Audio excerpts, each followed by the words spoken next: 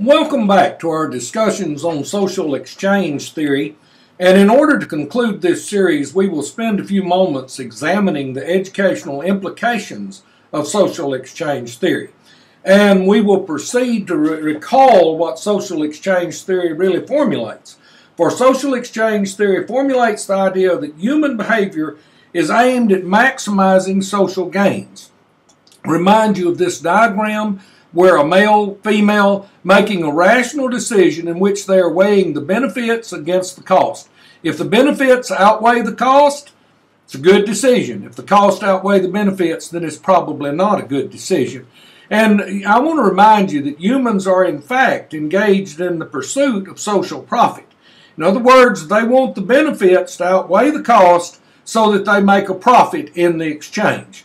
Now, the educational implications of social exchange theory provide insights into making instructional practices more effective. Now, again, no theory explains everything. Most theories explain some things. There are some very good points in social exchange theory. There are some weaknesses in social exchange theory. I won't go into them now. But certainly we can examine our educational practices to make them more effective by understanding social exchange theory and guiding us to examine what our students are doing. Consider the following 4 important educational implications. First of all, people need to understand the benefit of what they're asked to learn. Those of you who have studied andragogy under Malcolm Knowles will recognize that statement right out of the concepts of andragogy. Adults want to understand the benefit. Adults are busy. Adults have a lot going on. Adults need to know why they're being asked to learn certain things. Well, I would extend that to young people as well. People, young, old, middle-aged, everything in between, need to understand the benefit of what they're asked to learn. Certainly those who are older may need to understand more benefits from what they're being asked to learn than those who are younger. These benefits may be social, economical, psychological, or even a host of other areas, but they need to understand the benefits. Understanding of the benefits is a powerful tool for promoting buy-in, and buy-in, of course, is a powerful tool for motivating learning to occur.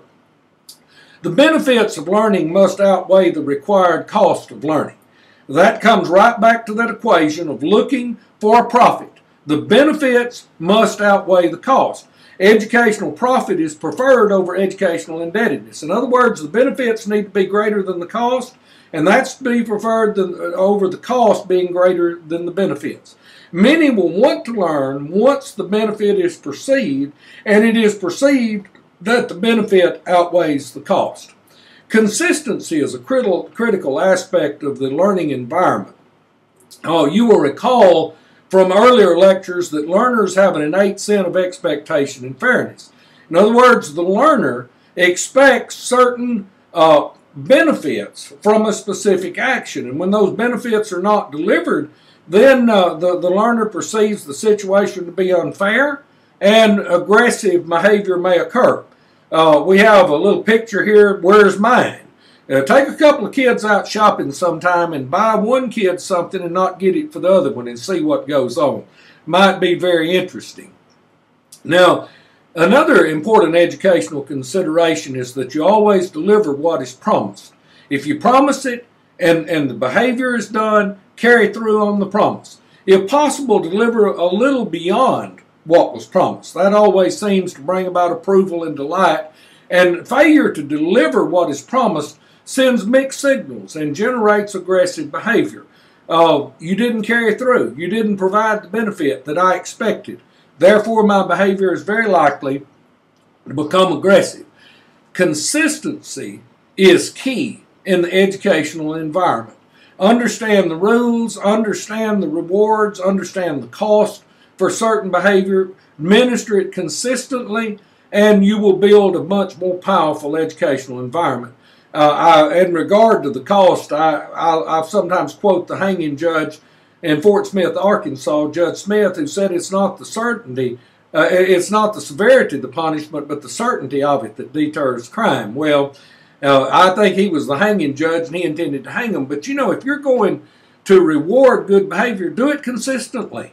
Stay on it, carry through, do what you promise to do. Always deliver what is promised. Mixed signals are very difficult to follow, and mixed signals promote confusion rather than learning. I want to share with you this sign. Suppose you come up to this intersection. This is actually on a military base. My son-in-law took it for me. He enjoyed it. But look at these two signs right here. Stop, keep moving, side by side. Suppose you pull up here and the base police are sitting right there beside that. What are you going to do? You going to stop, or are you going to keep moving? You going to keep moving, or are you going to stop?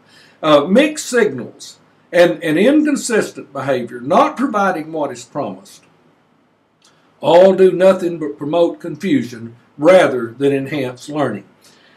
Friends, the educational benefits of social exchange theory are very profound. Social exchange theory formulates the idea again that human behavior is aimed at maximizing social gain. If you understand that this little calculator is going on in the brain, this little decision-making process is occurring in a rational fashion, weighing benefits against cost, then you can develop a learning environment which effectively utilizes this most basic of human pursuits.